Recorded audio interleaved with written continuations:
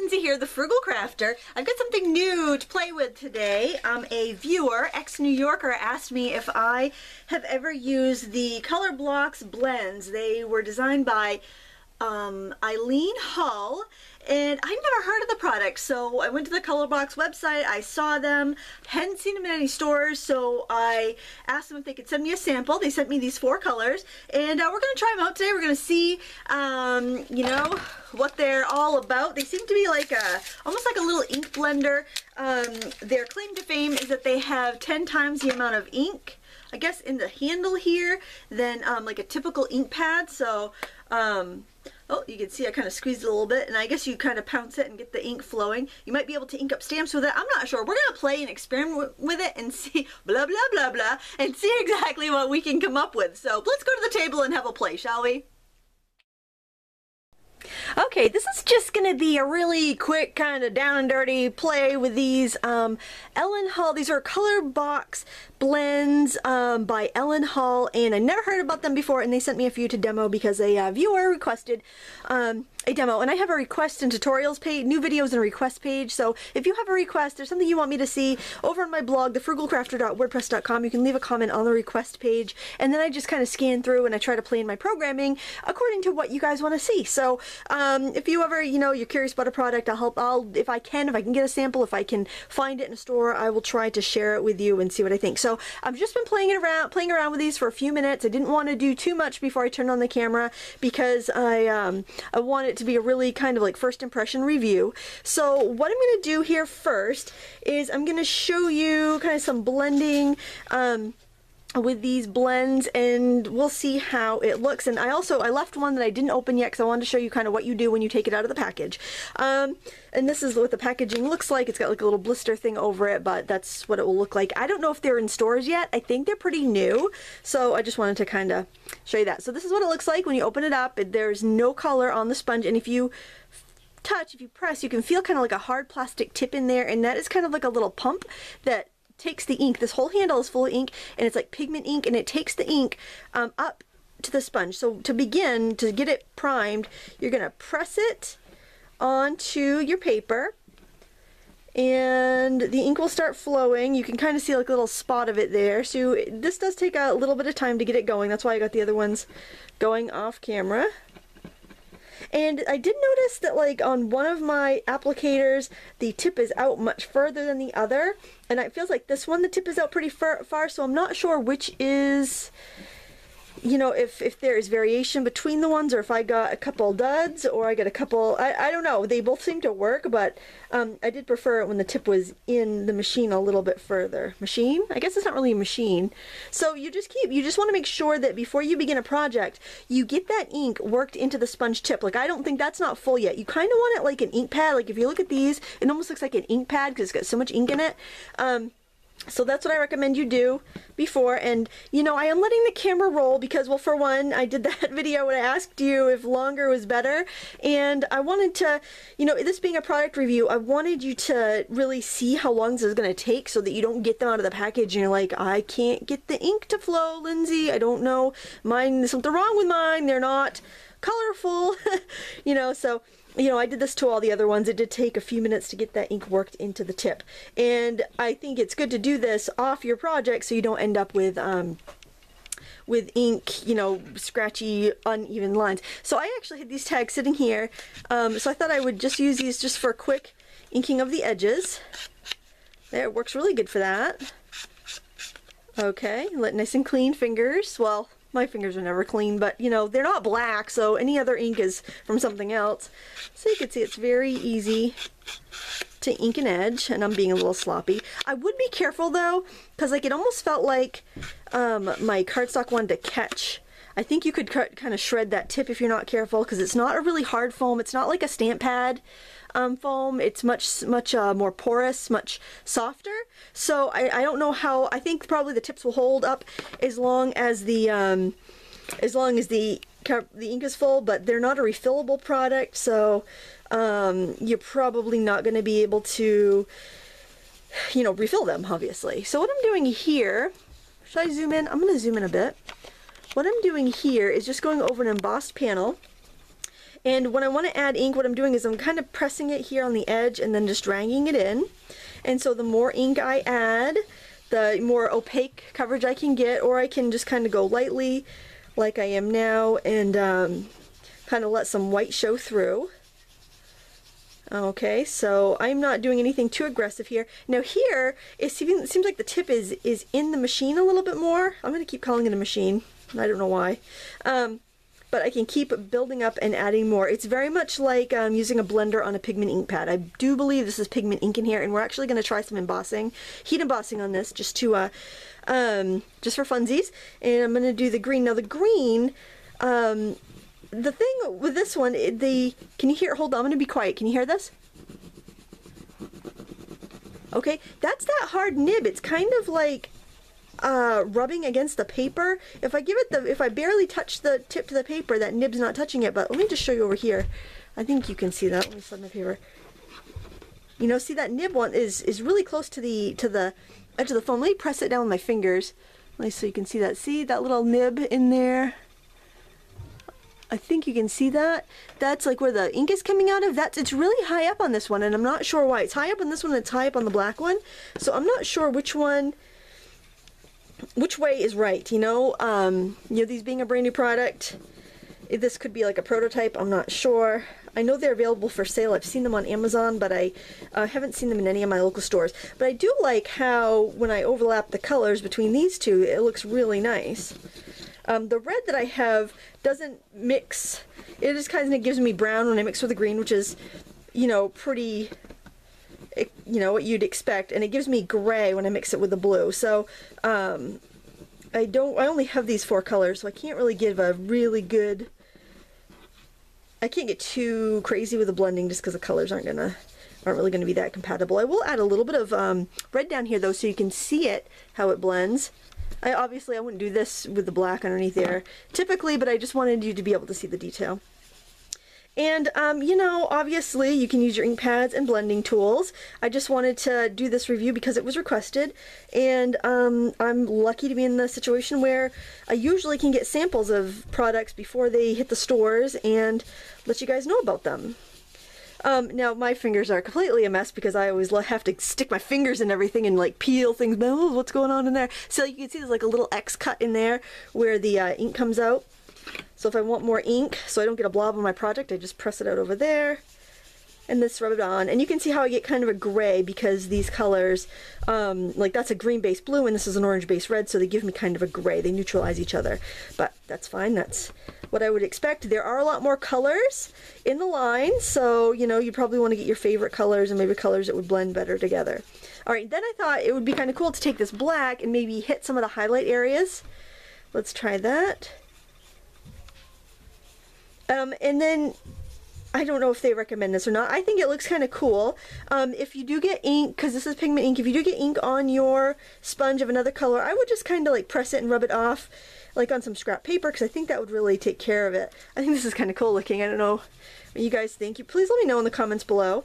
I'm sure there's going to be, I think actually having a brown and a black of these in your scrapbook bag would be really great for just inking the edges. And because you know, when you're scrapbooking, you really don't want to get your fingers inky because you don't want to get it on your photos or on your album.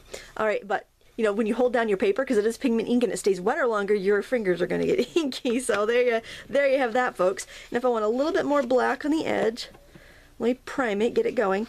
I can lift it up and just really hit the edges. But you know, my fingers are getting inky because I'm obviously holding the panel here.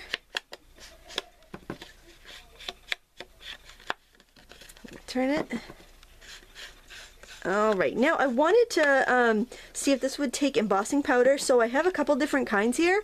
I think I want to use some UT first because I want to kind of protect some of the area. So let's sprinkle on. I'm going to try to sprinkle it so that I don't have to pour too much back. I don't know if it's sticky enough to hold the UT.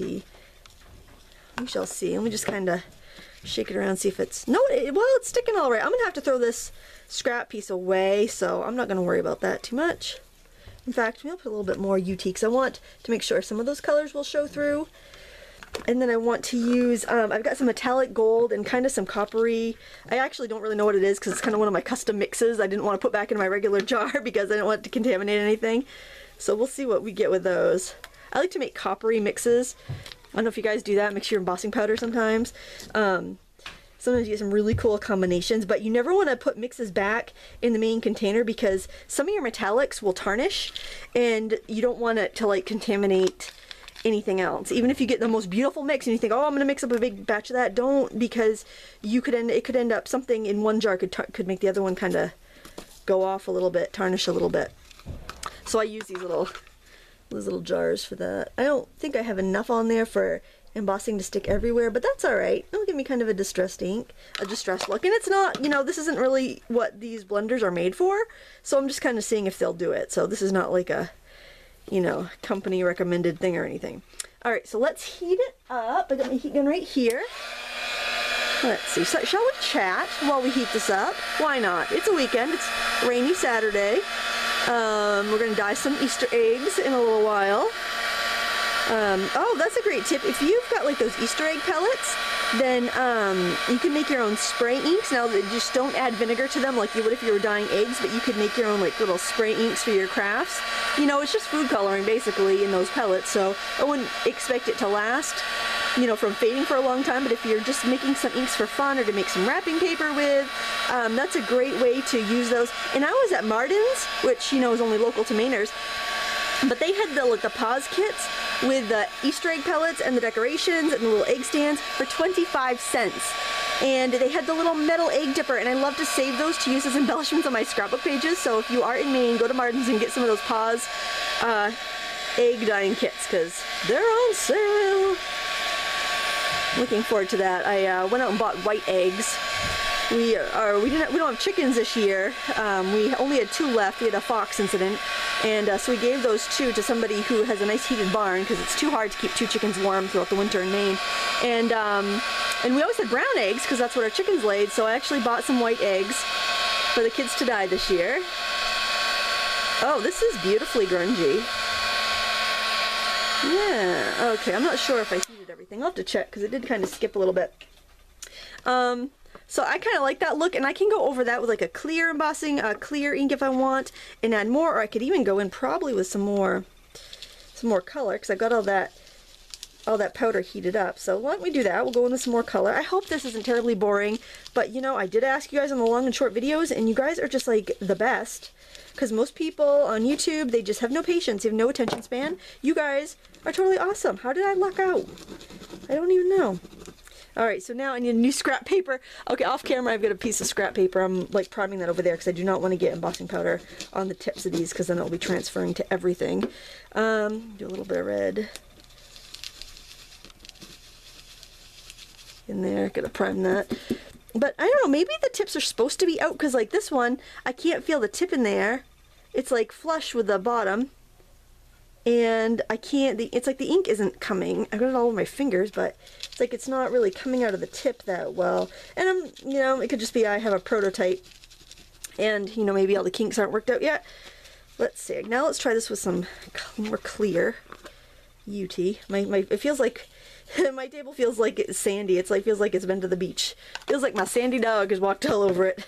She has not though. She's a very large golden retriever. There, give them a nice glossy coat. There, you can really see that pigment ink, it sticks really well. And it's not like this is a recommended use of it or anything. This is just me playing around with a new product. They have all the information available of this product is on the Colorbox website, and I'll put a link below if you want to go check it out and see what colors they offer. And like I said, I've seen it for sale on Amazon. I don't know if it's at like Joann.com yet or not, but that's usually kind of, if I'm gonna buy a bunch, that's usually what I'll do. I'll go to like Joann's when they're having their 50% off sale, and I will stock up like on my reinkers and stuff like that because it gets expensive. If you've been stamping as a hobby for a while, you know, like when it gets affordable the more you do it, but when you have to, like, you know, get your inkers and stuff like that, and, you know, start off with stamp pads, it gets expensive. So, and that's the other thing, I want to make sure that you're informed when you're going to go buy stuff, so that you're getting what you're really going to use and you don't waste your money. Okay, oh, that's pretty. I really like this. I could totally going to use this on a card. Now I also want to show you, now I'm not going to save that powder because it's all mixed up and I've got metallics and there's really not a lot there anyway, so I don't want to risk ruining a whole jar. Now if I had another project, like maybe I'll use this on the other ones that I've already inked up, since I have it right there, but I would never put it back in the jar in this state because there's just too many variables there. So just know that, you know, use them up on the backgrounds you're working on currently, but don't save it for another project because it might tarnish between now and then and not be very good. Alright, so the other thing I wanted to show you is actually stamping with this, and I've got embossing powder on my stamp. There we go. So let's use this as an ink pad. So again, I'm just going to grab this. I got scrap paper right here. I'm just going to use this. So you want to kind of start your ink. Now this one also doesn't have the tip kind of sticking out, but it seems to be releasing the ink really well. And I'm just going to go ahead and kind of rub. I've tried a couple different methods. It seems like when I tap it, let me find the one that I just did. When I tapped it on there, I would get these little kind of darker dots, which isn't bad. It doesn't really look bad, but it's obviously not perfect. Not that I like really am worried about that with the background so much, but I just wanted to let you know. So if I'm tapping like this, and I'll show you just so you can see on the stamp, like right there, you can see where there's like little concentrations. I think you can. It might be hard to see on that rubber, but you can see where there's like more concentration of color. So, you know, just to let you know, I would tap it out, get it going, pick it up, and then bring it over.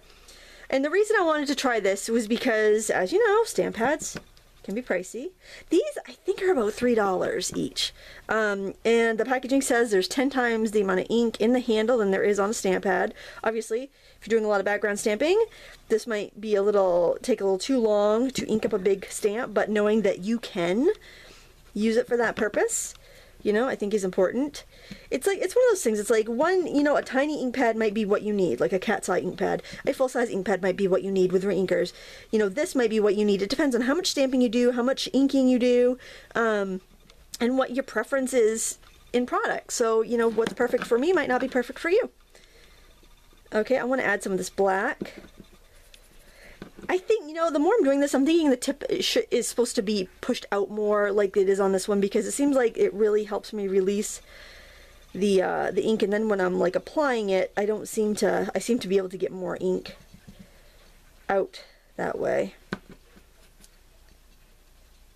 But I'll have to get back. I'll have to ask them on Colorbox and see what they say. And then I can put that information in the video description when I get it. Okay, so now I've got kind of like a blue-black thing going on here. And usually when I stamp to do my backgrounds, I usually will have it face side up and I'll put the ink paper down, and I completely missed the end of that, but well. It'll be fine. I should put a big piece of paper over and rub on the back over the paper so I don't get my fingers in it, but I think we've already realized that regardless if the product is supposed to keep your hands clean or not, I will stick my fingers in the ink just because that is how Lindsay do. Alright, so there we've got, this is stamp is by Lost Coast Designs. So this was just the blue. The first time I tried it, this is the blue and the black. I got a better impression with this, I think. And then these are some panels that I just embossed with no embossing powder, just pressure embossed, then blended the colors. As you can see, the blue and the green blended really well. And then this is the one that I added the heat embossing to, because it is a pigment ink, so it sticks. And that's the other thing, it's such a slow drying ink that it blends really well. So there's my review of the Color Box Blends by Ellen Hull. And oh, one thing I did notice is that the printing on the package is starting to rub off. And I just recently, I've only used this, you know, today. You know, it's starting to rub off on all of these. So you might want to, well, obviously you can see on the tip what color you have, but you might even want to use a Sharpie and write what color it is, just so you have that, so you don't have to open up your caps to see what you have. Of course, if you're like me, you got big old ink stains on it, so it doesn't really matter anyway.